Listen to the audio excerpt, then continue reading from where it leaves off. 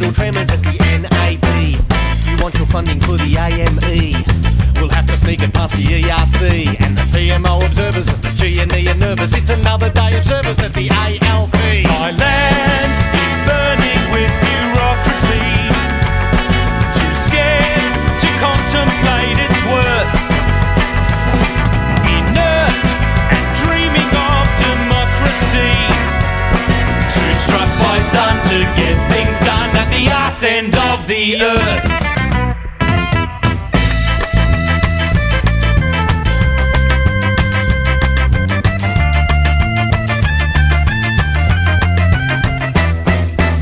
Another morning in the monarchy.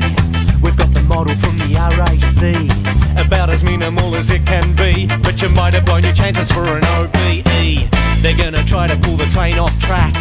They're lining up to fly the Union Jack. And the tyranny of distance, the path of least resistance. And you gave the Queen assistance when you goosed her back. We have one golden opportunity to see our brand new flag unfurled, to rise with shining eyes in unity.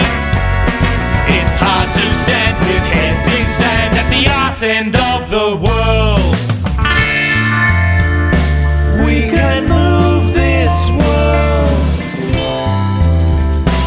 We can change this place, shifting inch by inch at a glacial pace. Take it step by step, build it brick by brick.